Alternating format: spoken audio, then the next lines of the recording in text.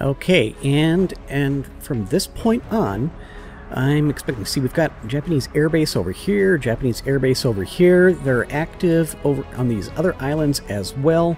I'm considering myself, and yeah, I'm definitely in enemy territory. We're going to be cautious and expect company just at any second. That's my plan. Ooh, what is this? It's interesting. It showed up. They didn't give me a ship spotted message over there, though. Huh. Okay. What direct? Where did you see this?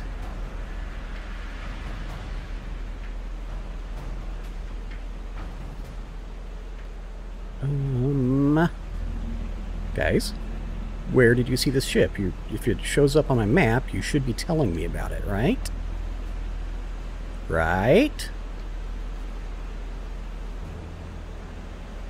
Give me a bearing where I can look at it.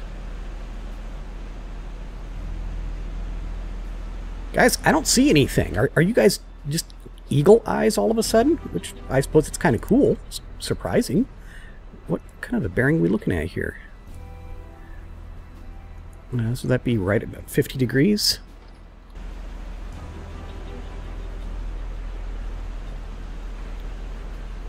I don't see anything. I don't see the ship. I don't see a smokestack. I don't see smoke. Alright, well, let's go investigate them anyways. What kind of distance are we talking about that you saw this? You saw them 40 miles away, did you?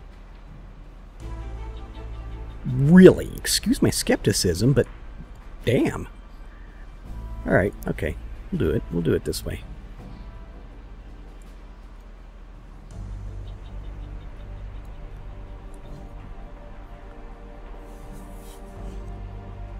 We'll go see who that is.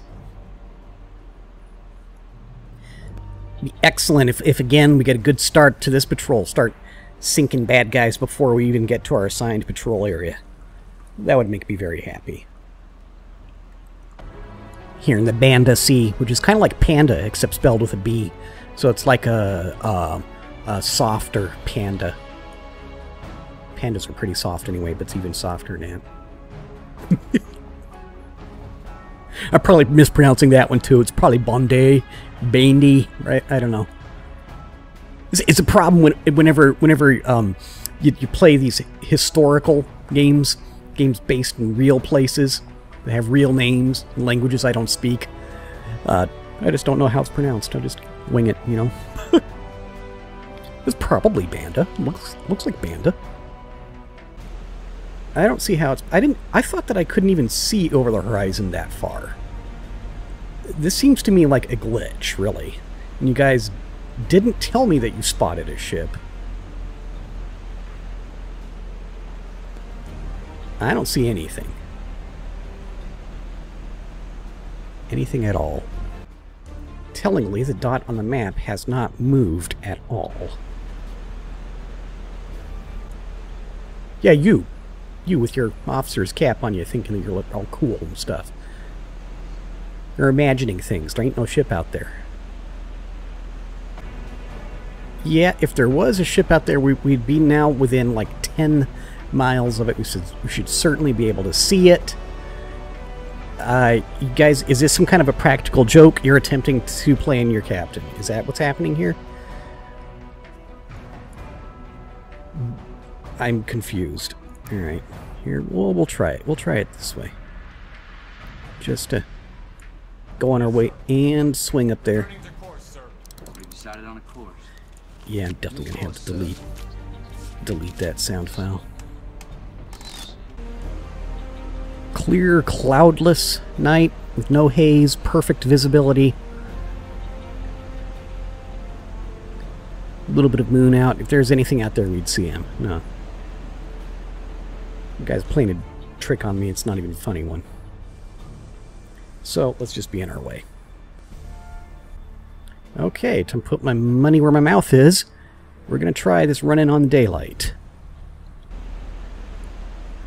You guys just extra alert, watching for all the airplanes, right? Because my crew, let me see, who's this guy? Yeah, this guy. You're Lieutenant Titus. You've got this special binocular skill. You've got like magic green binoculars. So I'm very, very confident. And we've got somebody. We should have somebody manning the radar, don't we? Let's just hang on. Let's just take a look at this. Yeah, we got this guy back here. He's another one of those redhead guys with the big nose. We've got like 8 of these guys on board. Anyway, yeah, he's back there. He's keeping an eye on the radar. So, yeah, the radar's supposed to let us know about airplanes. So we got radar and we got guys with magic binoculars. So these airplanes had just better not find us. That's all I got to say about that. Or, I thought I was finding out about them first. Merchant spotted! Okay, well, that seems extremely close to us, guys. 6 miles away. You're supposed to see guys sooner than that. Okay. Okay, hang on. Let's see. I cannot yet make out that flag. And we're dangerously close. Let's go to periscope depth right now.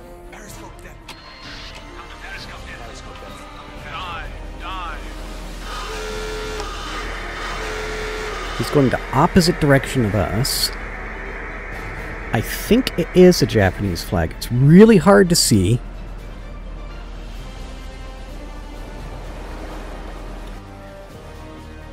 But he's moving in a direction kind of like that. So we are going to... Tell you what we're going to do. We are going to sweep around. We're going to head in a direction like this. And punch it up to full speed.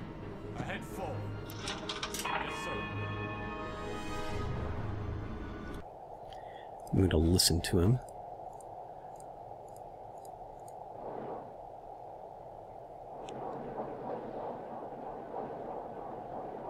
Yep, sounds like a merchant.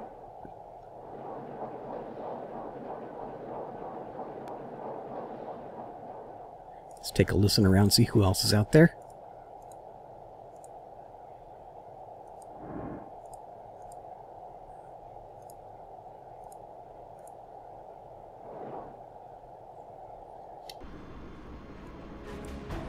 Okay, let's mark where he was.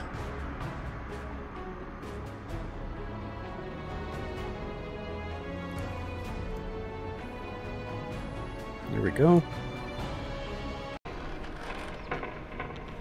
Yeah, listen to our boat all squeaking and creaking.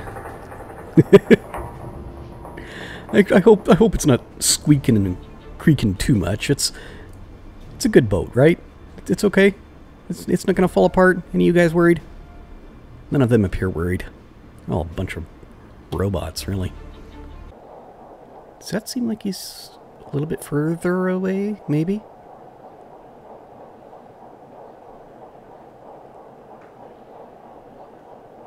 True bearing a 240 at the moment.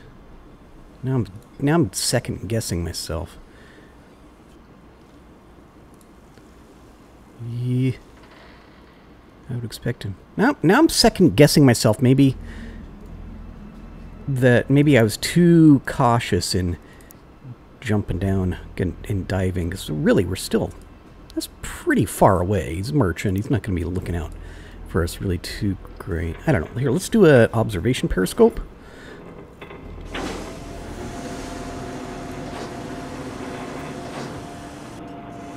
Even though we are moving at a pretty good clip, and it'll kick up a wake. It's too far away. He won't be able to see this. Yeah, look how far away he is. I bet. And let me see. So, facing at a relative 90, it looks like we're pretty much. Yeah, pretty much dead even within this direction. No, I was too cautious. That was kind of a panic move. I shouldn't have done it. Put that periscope back down. Let's come up to the surface. You know, while I'm here, let's think about setting up my torpedo settings. I want these all on a high speed.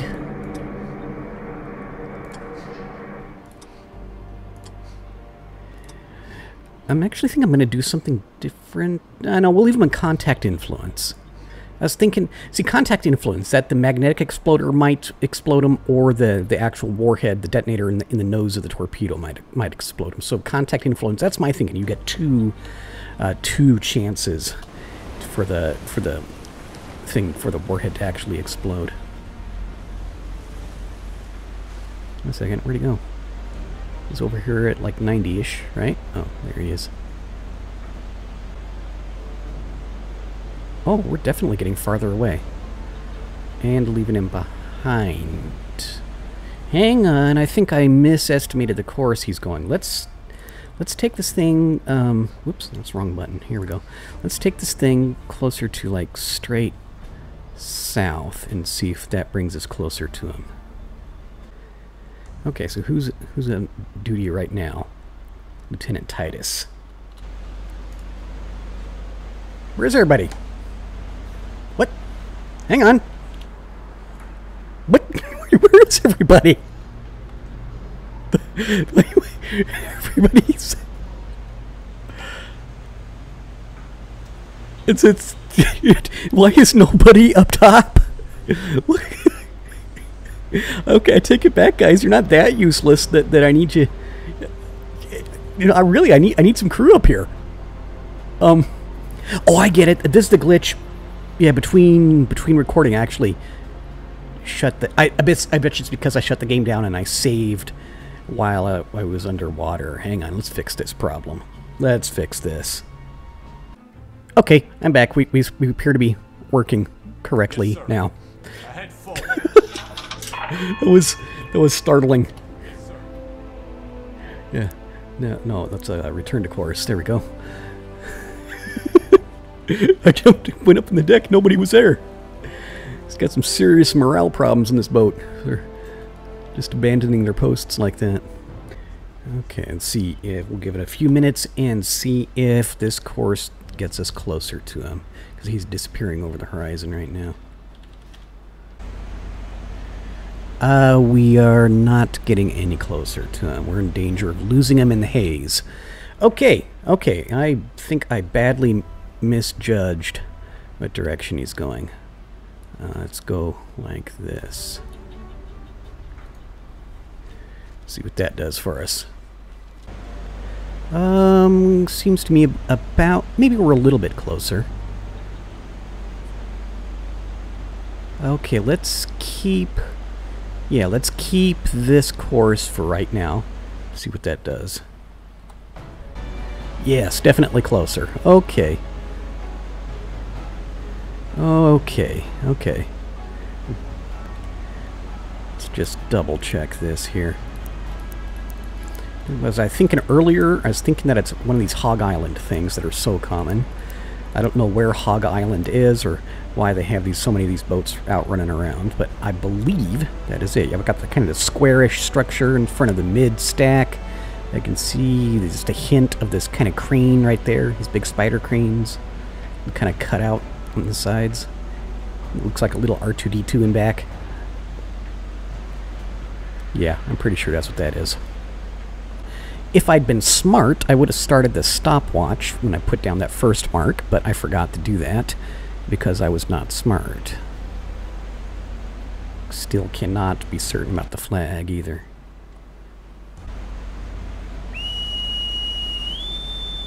Relieve the watch. It's good. Get some fresh eyes up here.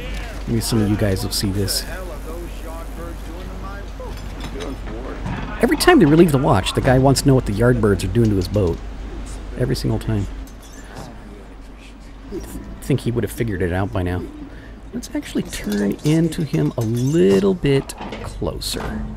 Yeah, I was being paranoid before about him spotting us. Remember how difficult we are to see over here. Oh, damn it, that audio file. I haven't got rid of it yet. Damn it.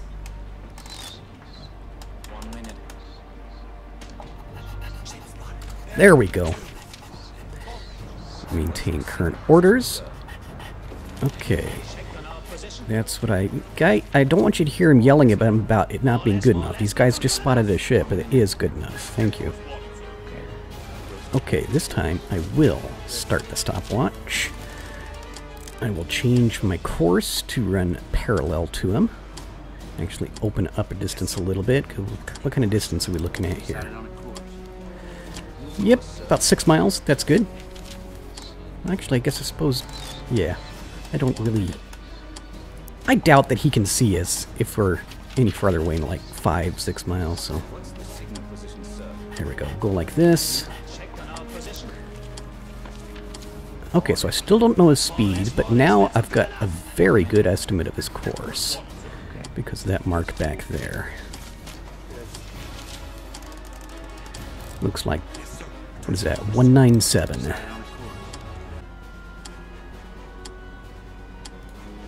Okay, so... In 3 minutes, my target traveled a distance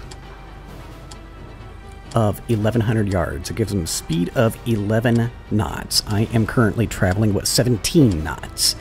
So that's all very, very good. So let's say in an hour, let's just look at it this way. In an hour, he's going to travel 11 nautical miles in this direction. If I can get the game to cooperate with me. So he'll be there in an hour, and in an hour I will travel 17 nautical miles.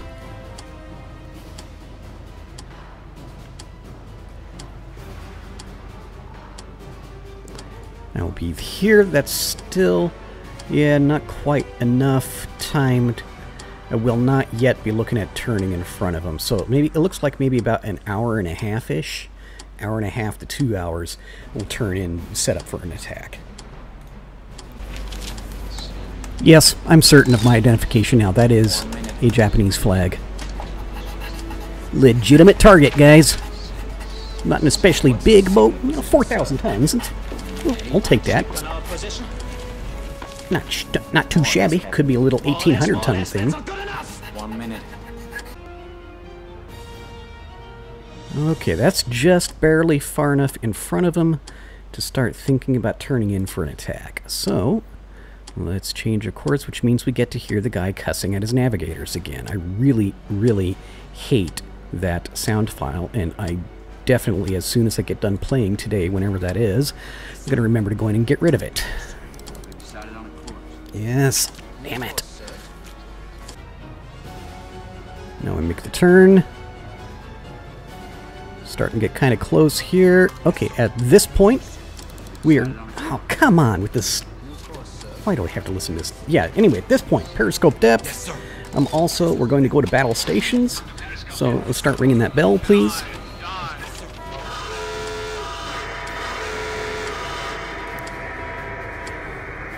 Let's illustrate and get set up to do my whole shooting diagram. According to my custom. Okay, so he... Oh, wait a second. Whoa, was he turning? Or is that... No, I think my line was just off a little bit. It just changed whenever I was... Yeah, hang on. It's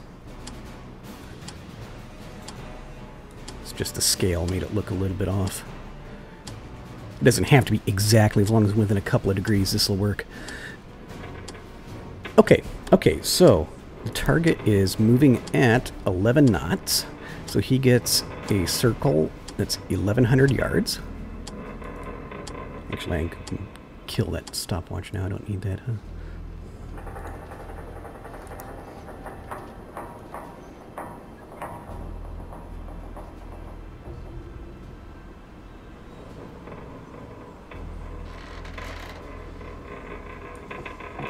I did remember to put that periscope down, didn't I? Let me see, where's the other one? Yes, I did. Okay, I was paranoid for a second there. Sometimes I forgot that. Okay, and my torpedoes, if I remember correctly, are going to be running at 46 knots. So they get a 4,600 yard circle.